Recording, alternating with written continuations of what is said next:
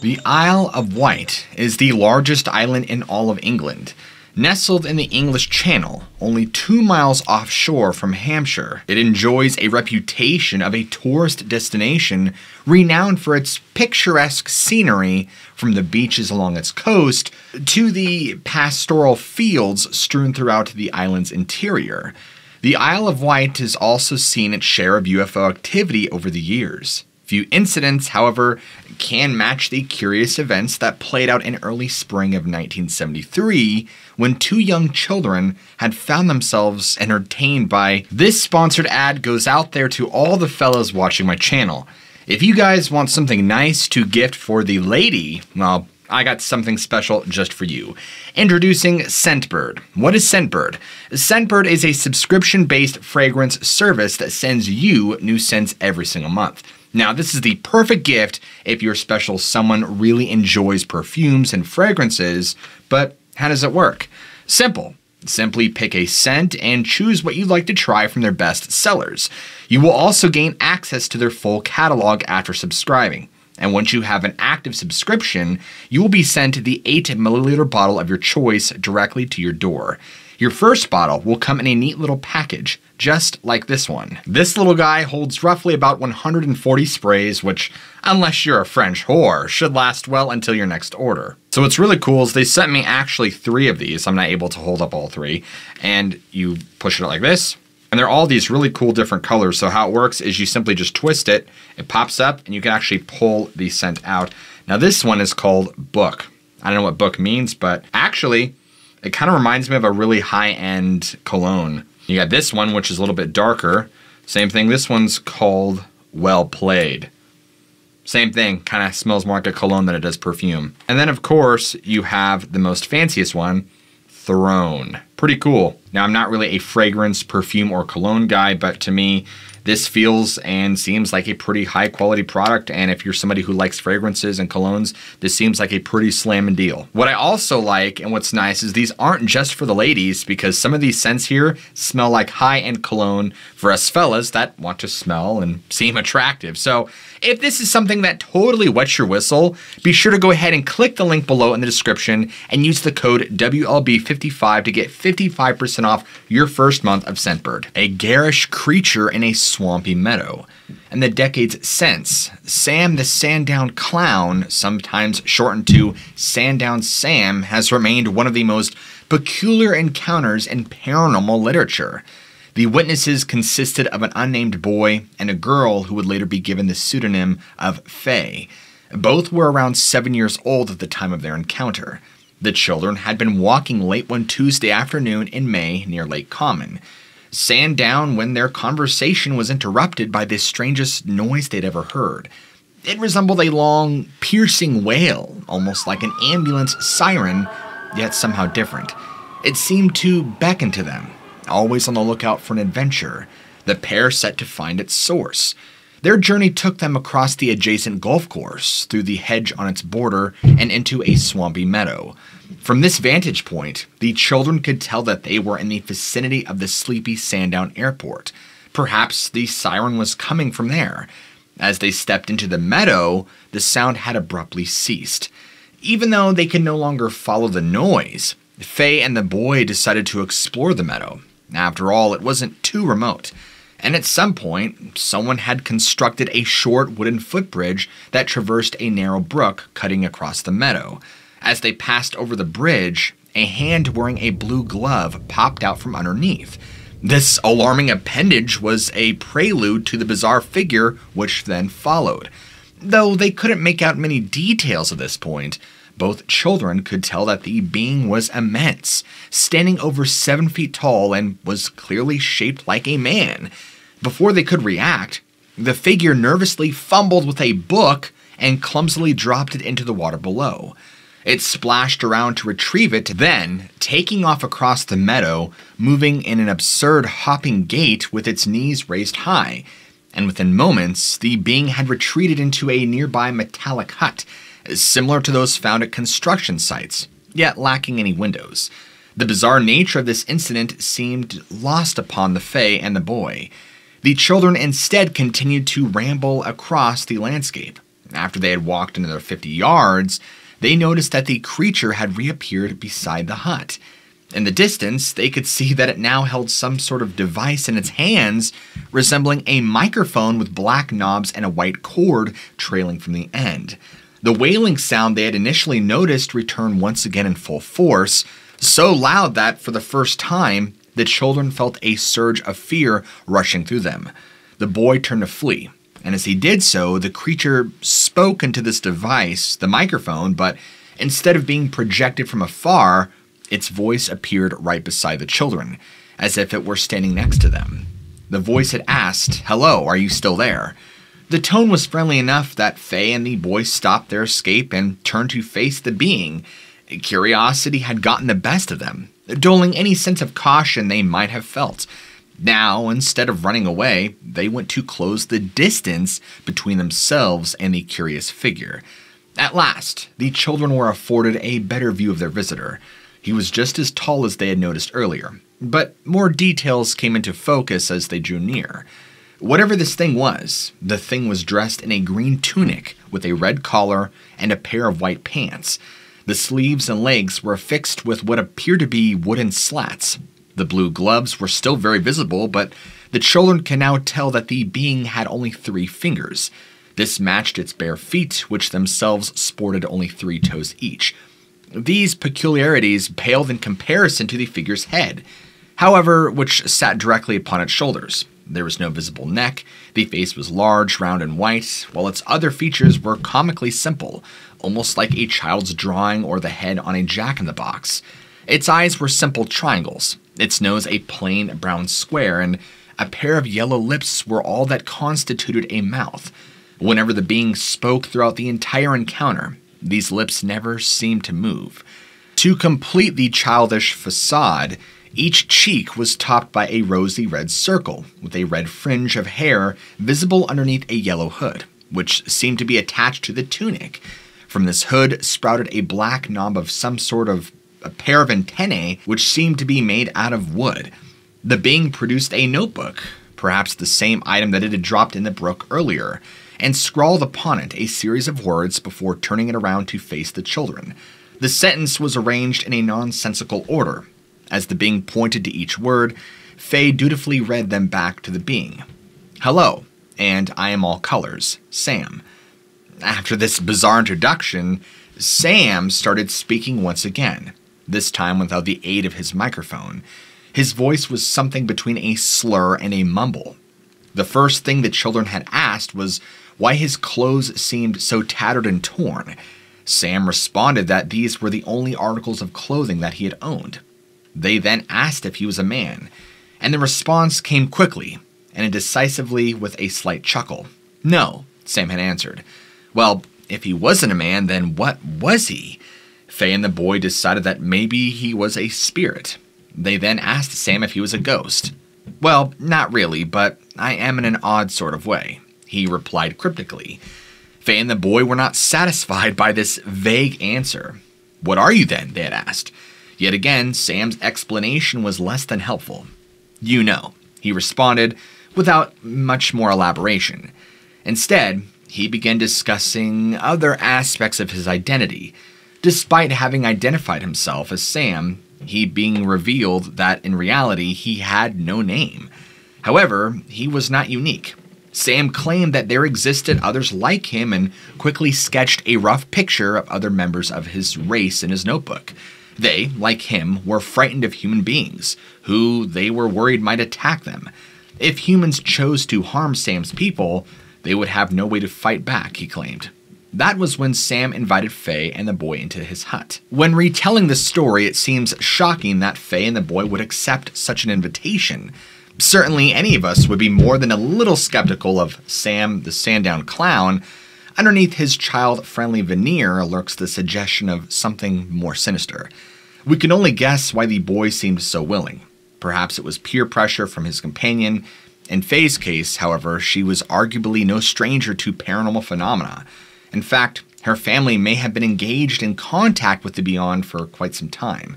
Faye's father told researchers from Bufora the British UFO Research Association that he had begun seeing strange things in the sky about 3 years before Faye's encounter with Sandown Sam. And on Tuesday, October 20th, 1970, he himself had embarked upon a journey to the seaside town of Ryde. Along the way, he planned on dropping by a friend's house in Seaview.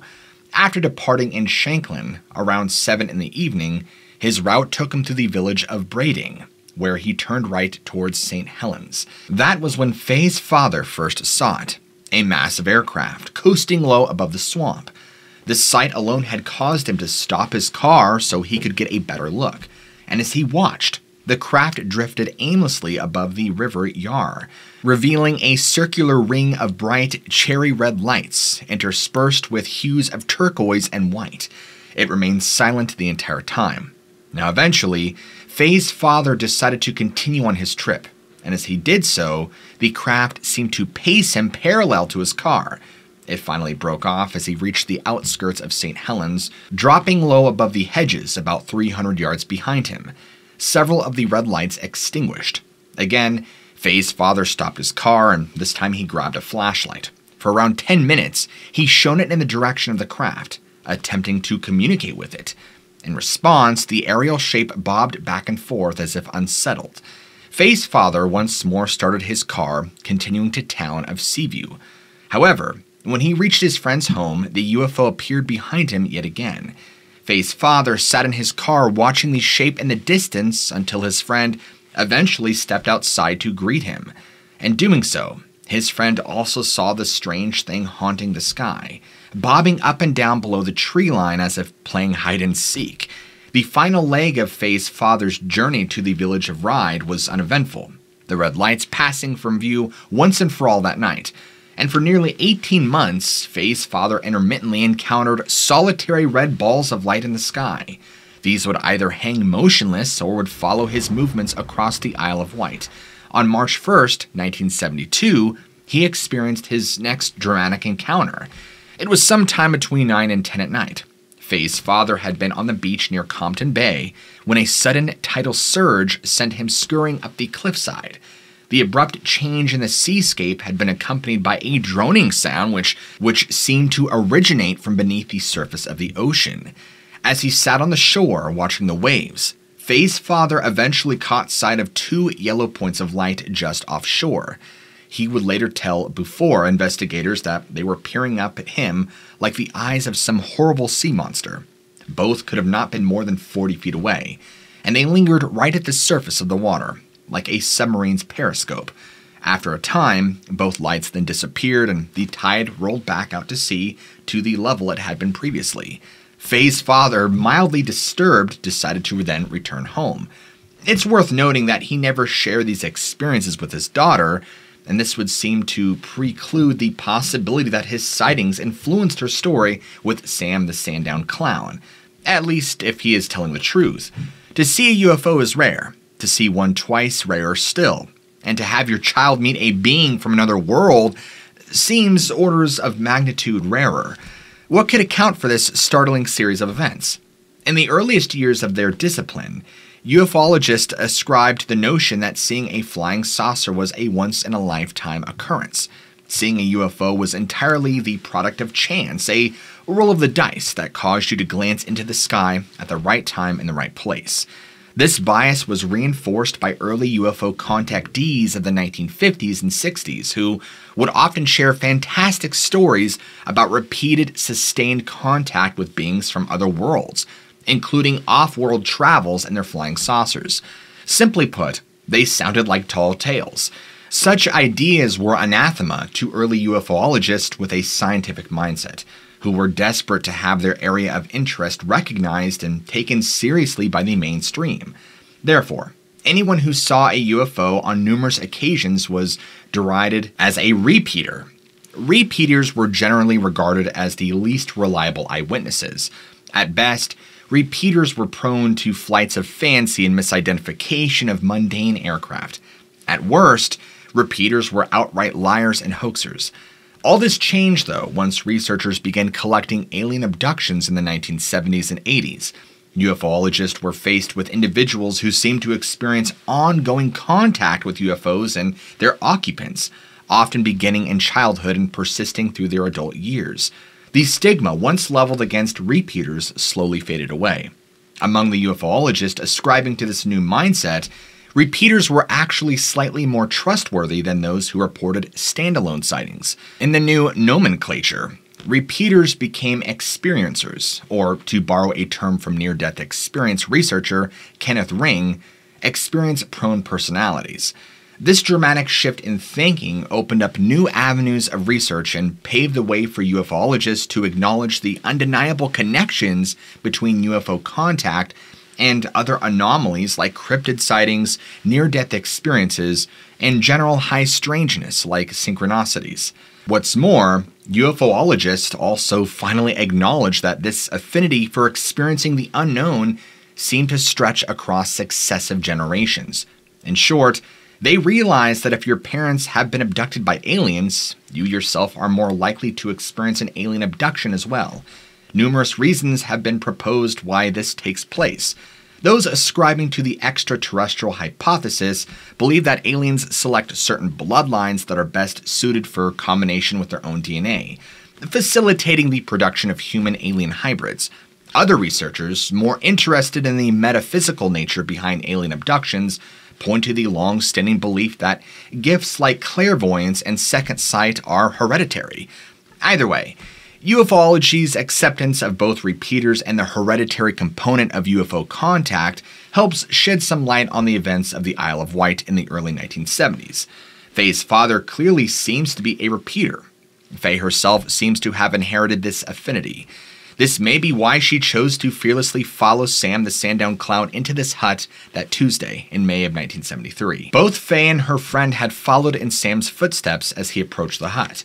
As mentioned earlier, the outside did not appear out of place at all. It resembled any temporary structure that you might find serving as an office at a construction site. Artistic depictions from Faye's testimony seem to indicate that the exterior may have even been composed of unassuming corrugated metal, a staple in such structures. The only thing that anyone would find odd was the distinct lack of windows, but plenty of service sheds lack these as well. In any case, Faye and the boy entered the hut through a flap, which was low enough that it forced them to crawl rather than walk inside. And once their eyes had adjusted to the light, they could tell that the hut actually had 2 stories. The lower level seemed downright cozy, its walls covered in blue-green material resembling wallpaper. A simple wooden furniture sat around an electric heater. The only thing especially technological were the patterns of dials here and there on the interior walls. The second story sat far enough above them that anyone standing on the ground level enjoyed ample headroom. However, this meant that it also appeared much more cramped and seemed to be more metallic than the floor upon which the children stood. Sam made himself at home as he spoke to Faye and her companion, revealing that he subsided predominantly on berries which he gathered in the late afternoon, and water collected and cleansed from the river. Since it was well after 4 p.m. at this point, maybe this is what he had been doing when the children had stumbled upon him by the bridge.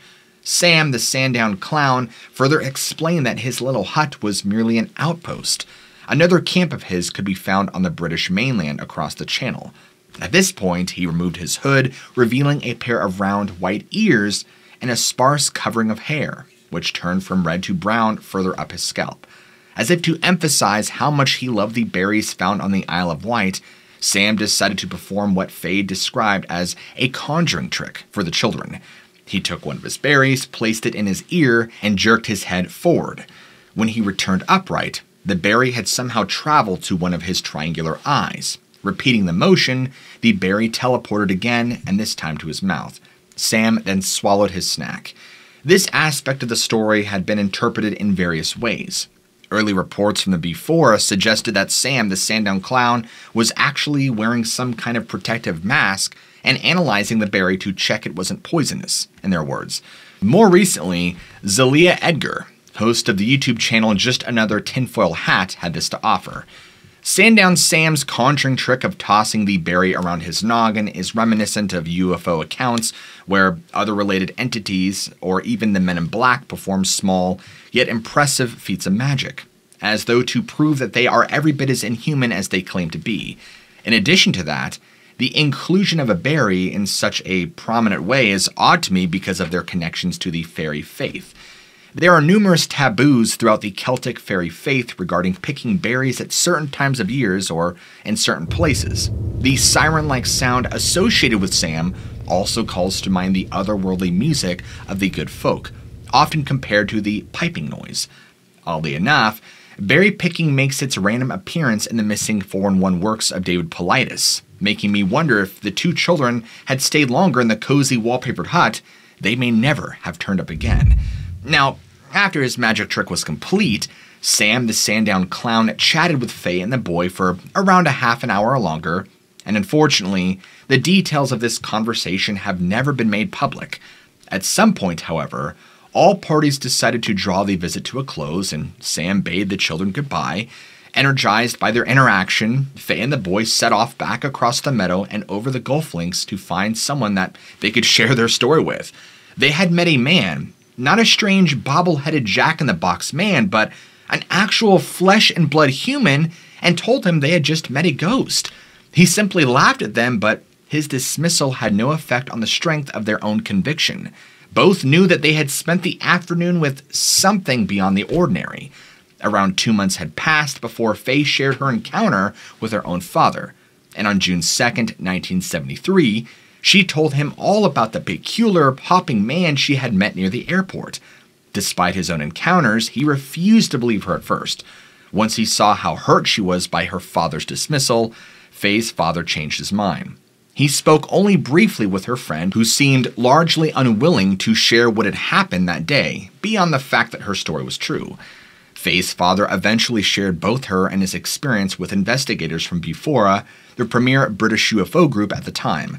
No sign of the mysterious metallic hut was found in the swampy meadow beside the airport, leading to the speculation that it had not been a structure at all, but rather a vehicle, perhaps a landed spaceship from an alien race. Bufora investigators who heard Faye's tale were impressed by the number of details that she had conveyed, especially for a child. Investigators entertained the possibility of an overactive imagination, a shared hallucination, or even a hoax perpetrated by a third party. Each explanation seemed to fall short of satisfactory. However, leaving everyone at Bufora scratching their heads, what had these children met that day? Well, there really isn't a great fit for exactly what the Sam the Sandown Clown may have been. The story was quickly picked up by UFOologists and folded into the catalog of UFO sightings, but aside from her father's experiences and the hut's disappearance, little else suggests he was an extraterrestrial. As Zelia Edgar noted, there are few parallels to fairy folklore, which represents an important part of the cultural heritage found in this part of the world. Berries are central to both fairy tradition and the Sandown Sam story. Fairies interacted more readily with children, just like Sam. To varying degrees, they, like Sam's description of his own people, feared human beings, yet existed invisibly alongside our own world. Finally, like Sam the Sandown Clown's vanishing hut, the ability of fairy dwellings to blink in and out of existence is well attested in stories all around from Ireland and the British Isles. For example, a tale of County Longford in Ireland tells about a farmer named O'Brien who was driving his cattle near one of the country's many ancient ring forts, which are commonly regarded as fairy dwellings according to this day. Now, according to the tale, O'Brien spotted one of the fairies emerging from the ring fort with a sack of treasure in its hand. Spotting him, the being laughed at him and took off into the darkness, and O'Brien gave pursuit. The fairy and its treasure eluded him. When he returned to his cattle, he found that one of them had disappeared. O'Brien had enlisted the help of a priest, desperately begging him to relocate his lost cow. The priest arrived at the ring fort and dispelled the fairy magic. At the same time the cow was returned, the ring fort just blinked out of existence, just like Sam's hut. Interestingly enough, beings resembling Sandown Sam have been encountered elsewhere.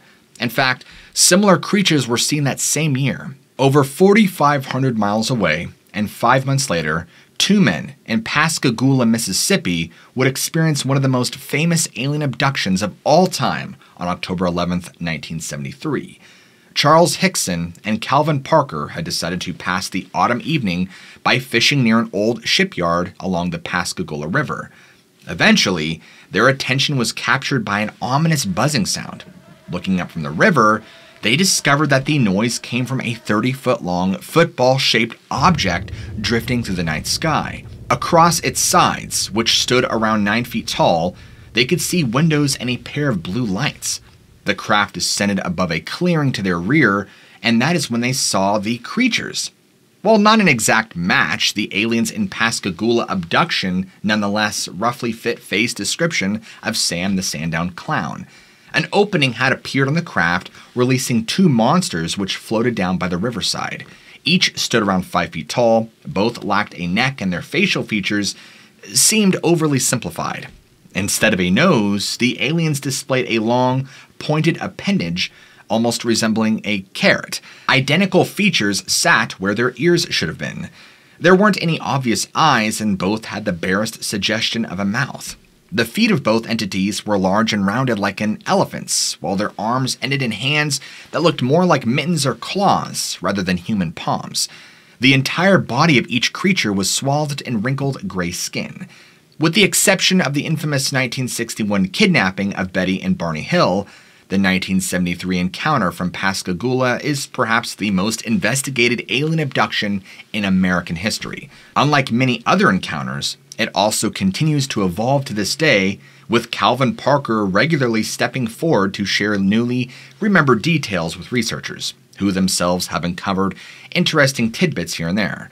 The most straightforward and earliest retelling of the Pascagoula abduction finds these creatures paralyzing Charles Hickson and Calvin Parker and seizing them bodily to take them aboard their craft. Once inside, a strange device resembling a gigantic eyeball levitated in their direction, examining them for at least 20 minutes before returning the men to their fishing pier. One of the most remarkable aspects about this abduction is the compelling circumstantial evidence surrounding it. Other people in the area stepped forward to claim that they too had seen the strange lights in the sky on the same night of October 11th, 1973. What's more, Hickson and Parker seemed absolutely genuine. In the immediate aftermath of their abduction, they had sat in their car for 45 minutes debating where to go. They eventually found their way to the local PD, where law enforcement grilled them for 2 hours. In a sly if deceptive move, police officers left Hickson and Parker alone in the interrogation room, but left their recording running. The hope was that they would reveal their lies to one another in private, discussing how to best corroborate one another's story. However, when law enforcement listened to the recording afterward, they discovered exactly the opposite. Both men remained terrified even when left alone. Their discussion was about how disoriented and baffled they were, rather than how to best fashion a tall tale. UFO researcher and author Greg Bishop has often compared the appearance of the Pascagoula aliens to the Hopi Kachinas, a resemblance even more notable in depictions of Sam the Sandown Clown. Indigenous tribes from the American Southwest believe that Kachinas are actually personifications of the natural world that interact with human beings. They can represent just about anything, from the stars to weather to ancestors and animals. To celebrate and honor these spiritual forces, tribes like the Hopi engage in ritualized dances where they dress up in outfits representing their interpretation of the Kachinas. Tribal artisans also produce small effigies known as Kachina dolls. These are often gifted to individuals who will take care of the statues and honor them. Part of their purpose is to familiarize the living with the appearance of actual Kachina beings. There are at least 200 recognized by the Hopi. The appearance of Kachinas, particularly their faces, resemble both Sandown Sam and the Pascagoula aliens to a great degree. Their heads often display various protrusions resembling antennae, and their faces are typically painted on a simple, stylized manner. The fact that the Hopi chose to depict their spirits in this way, coupled with how certain aliens exhibit the same features as well as other supernatural talents, suggests that both ancient indigenous cultures and modern UFO experiencers are interacting with the same intelligence. Which interpretation is correct? Spirits, extraterrestrials, or somehow both at the same time is anyone's guess and largely depends on one's personal convictions. Returning to Sam the Sandown Clown, Faye's father offered his own assessment of what his daughter and her friend encountered. Speaking with the Before representative, he concluded this: "I get the impression that Faye was somehow taken into a bubble of alien reality, created by this strange personage. He told them that he had just made the jut. Also, Faye told me that while they were talking to this ghost, 2 workmen nearby were repairing a post. They paid no attention to the weird charade as though they could not see it.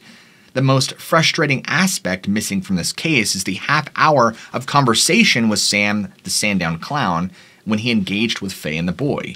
We will never know whether or not Sam shared any more details that might shed light on what he was or from where he had come. Was he an alien? One of the Fae folk? Was he one of the Hopis Kachinas, displaced by thousands of miles? Or, as the children initially suspected, was Sandown Sam a ghost? All we know for certain is that, from his own mouth, Sam the Sandown Clown was not human. Most importantly, what do you guys think about Sam the Sandown Clown? As always, let me know what you think in the comments below, and if you enjoyed today's video, be sure to go ahead and smack that like button. And also, if you're new to the channel, be sure to go ahead and hit that big ol' red subscribe button for content just like this, because I release storytelling of the mysterious and supernatural. As always, guys, I love you all, keep an open mind, and I'll check you guys out in the next video.